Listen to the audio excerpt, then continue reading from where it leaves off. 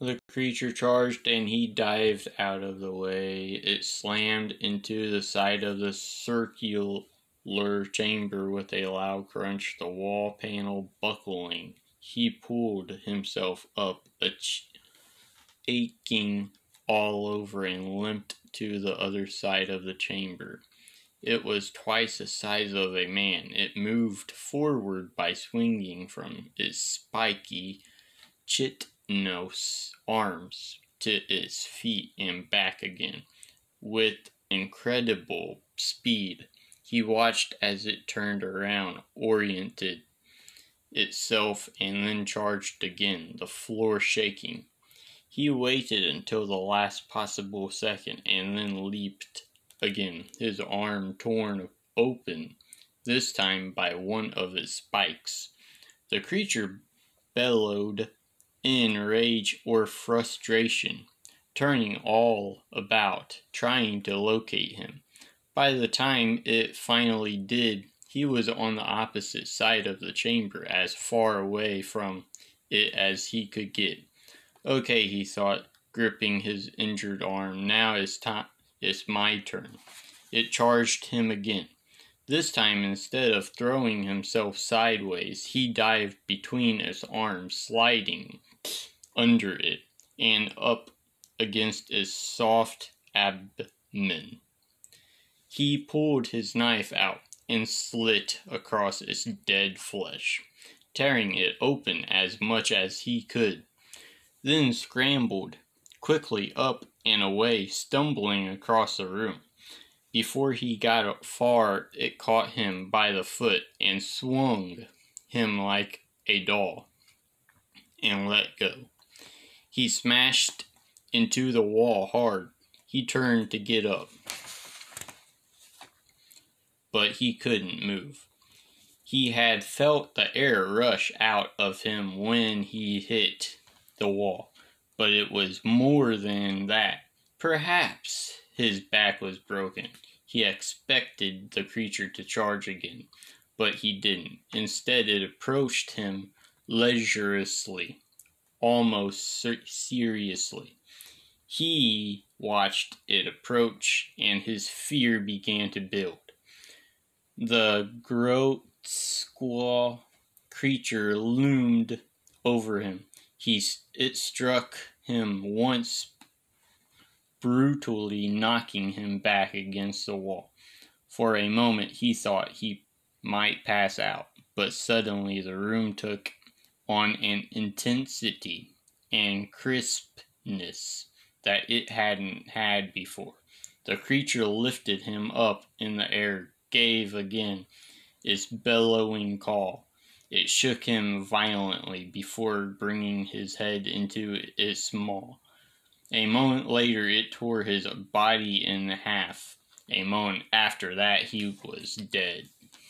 Part 1, Chapter 1. Chava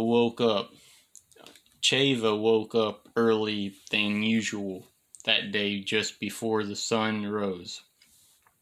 His mother and sister were still asleep. His father was gone traveling again. When the boy asked him where he went, he was always evasive, and Chava had learned not to ask further. He took a ladleful of water from the bucket and drank it, careful not to wake his sister. He poured another into the basin and washed his face and hands and arms, before quietly sloping the rest onto the dirt floor. He was still sleepy. He watched his sister move restlessly, giving a little moan. Why had he woken up early? He had been in the middle of a frightened dream. There was something chasing him, a strange stumbling creature, something that moved in lurches and starts, something that seemed at once alive and dead. He shook his head, wondering how something could be both alive and dead. He slipped into his clothes and left the shack, careful to stop the piece of aluminum that served as a makeshift door from clacking behind him. Outside, he could smell the salt in the air, could see a few hundred meters away the slate gray waves. The tide was out, the waves gentle, now hard to hear from this distance. Something lingering in his head, a noise, a strange sound, a whisper. It was saying words, but in a language he couldn't understand, so softly that he couldn't even tell where one word stopped and another started. He tried to force the sound out, but though it receded, it didn't go away. It just hid itself somewhere deep in the back of his skull, nagging at him. His dream rushed forward to fill the space. The creature had been large, just a little bigger than a man. He was watching it from behind. In the dream, at first, he had thought it was a man, but when it turned, he saw that it was missing part of its face, the jaw. There was something wrong with his arms as well, but the dream was blurry, and it couldn't make out what it was exactly.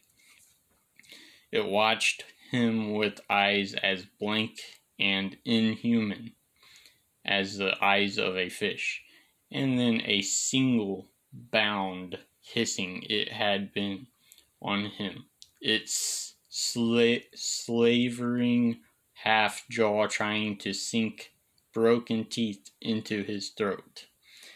He was wondering, not really aware of where he was going, trying to fight off the bits of dream playing out in his semi-conscious mind.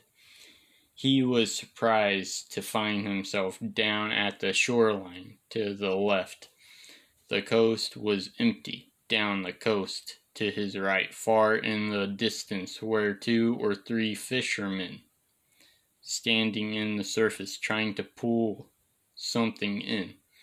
Whatever it was, the boy knew would almost certainly be disformed and taste of oil. It would be a challenge to choke down. It was no longer safe to fish. The sea here was polluted and starting to die, and similar problems were working their way inland as well. He'd heard his father talking angrily about it. Corpses that even a few years back had been healthy and strong now came up stunted, if they came up at all. The only supposedly safe food was the patented foods grown in controlled environments by mega corporations, food that few could afford. So the choice, his father said, was either to eat food that slowly killed you or go broke on food you couldn't afford, while everyone went on destroying the world. He started walking toward the fisherman, but something hindered his steps, slowly turning him. He began moving down the beach in the other direction, where it was deserted. Or almost deserted. There was something there, something rolling in the surf. A fish, maybe, he thought, at first, but as he walked forward it seemed too large to be a fish, and the shape was wrong. A corpse, maybe drowned man. But when it flopped back and forth in the tide, he knew he was wrong, that it was wrong. The hair started to stand on the back of Cheva's neck. He walked toward the thing, trying not to listen to the rising cacophony of whispers talking over his head.